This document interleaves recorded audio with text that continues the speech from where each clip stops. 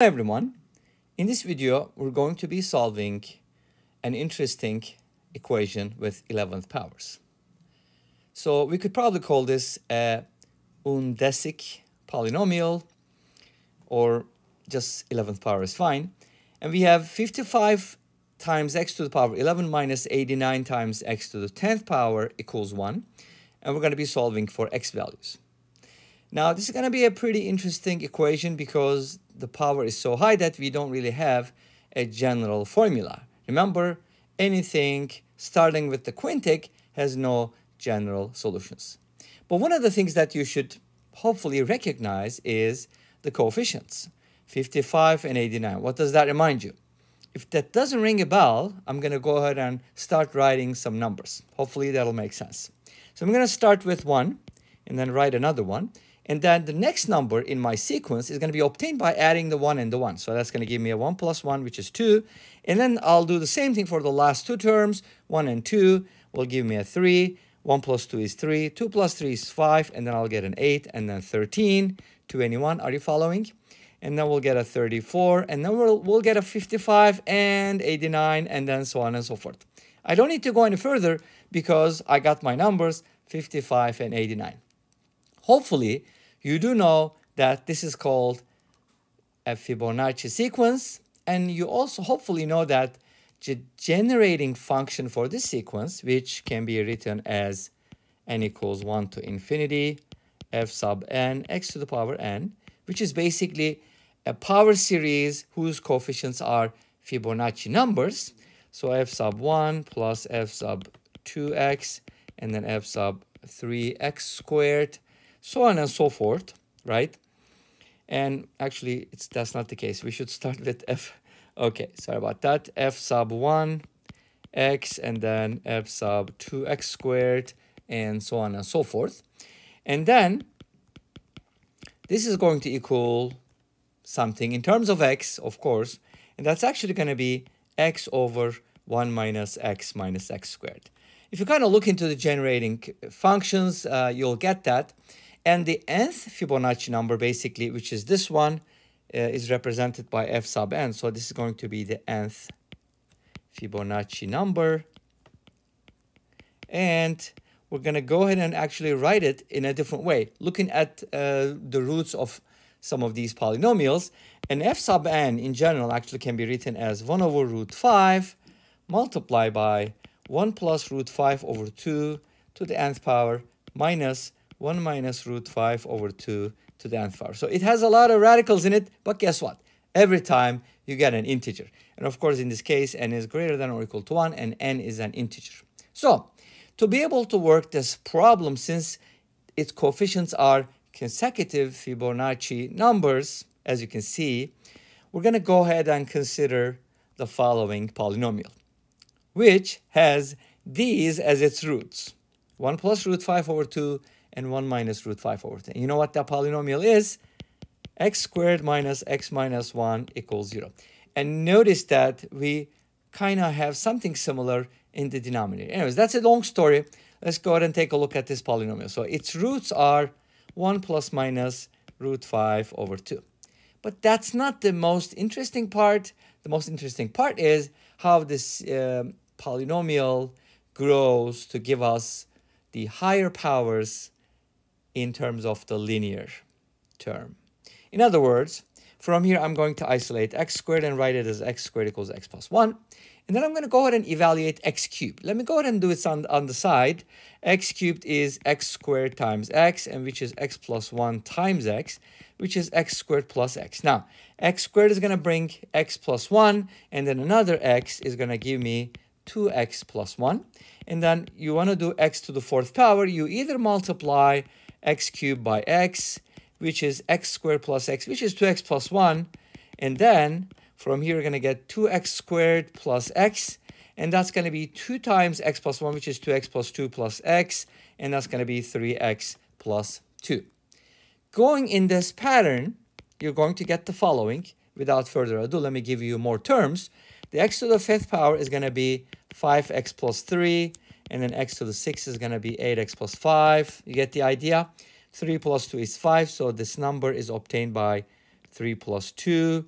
and 3 is just copied, and then the same thing happens on over and over. X to the 7th is going to be 13x plus 8. X to the 8th is going to be 21x plus 13, and we're almost there. X to the 9th is going to be 34x plus 21. You recognize this? These are the Fibonacci numbers, yes. And x to the 10th is going to be 55x plus 34. Notice we're so close to x to the power 11, which is going to be 89x plus 55. Aha, we got it. So here's the two things that we're going to be using. So in other words, if x is one of these, then all these equations are true. In other words, if you take 1 plus root 5 over 2 and raise it to the 10th power, it's the same thing as 55 times this number plus 34. And if you don't believe that, you can definitely go ahead and check it out. Numerically, by hand, it will be pretty interesting exercise. See if you can get that. And the same thing is true for 11th power and for any power. But let's go ahead and focus on these two powers.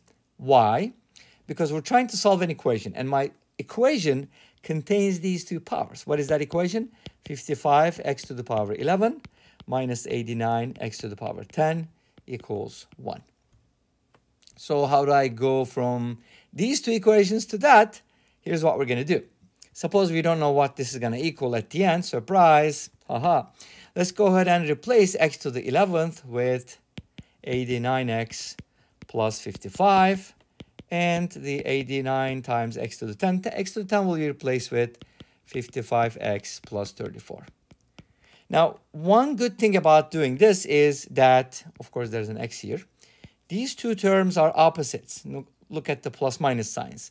So when they're added, they're going to disappear. But let's still write it. F 55 times 89x plus 55 squared minus 89 times 55x. Notice that.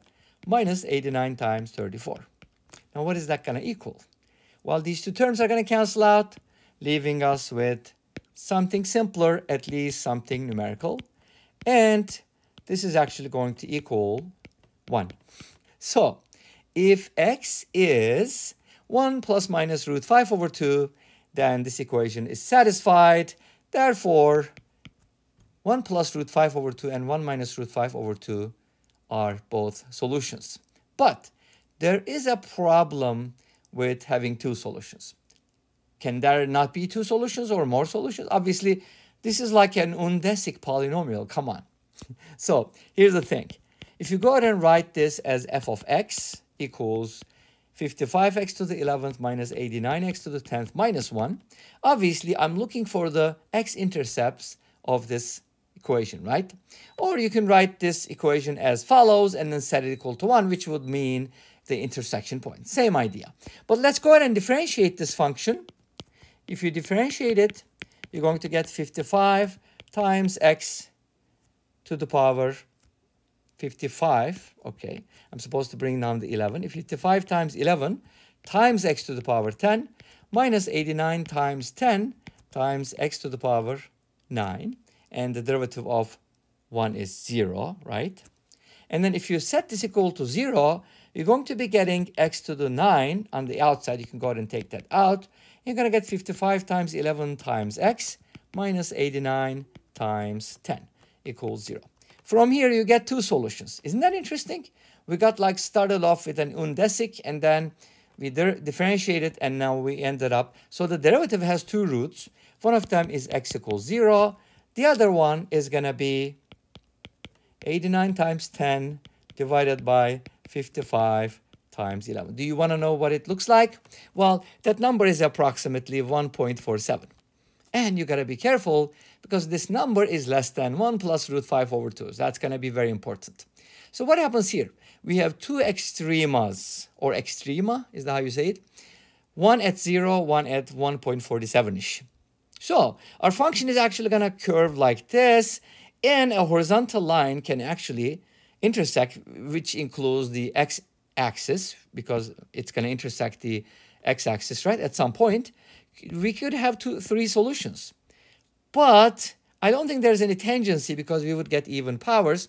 So I'm thinking either there is one solution or three solutions. But you can't have three solutions because we only have two possibilities, right?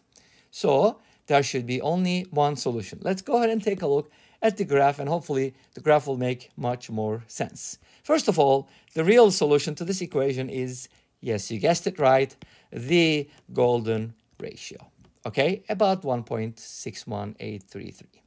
And then, how do you find the real solution on Wolfram alpha? I thought there was going to be some interesting operation or formula. No, it's just an approximation, but it's pretty good. Anyways, because the power is so high. And here's the graph. You don't see the bottom part, but as you can see, there's going to be a curving down here. And then one of them is going to be a 0, 0 is going to be a max, and there's going to be a min. But it's only going to intersect. By the way, I forgot to tell you, I graphed these two separately, unfortunately. It's the same thing. You get the idea. So just correct it as f of x equals this, and you'll get it. And this brings us to the end of this video. Thank you for watching. I hope you enjoyed it. Please let me know. Don't forget to comment, like, and subscribe. I'll see you next time with another video. Until then, be safe, take care, and bye-bye.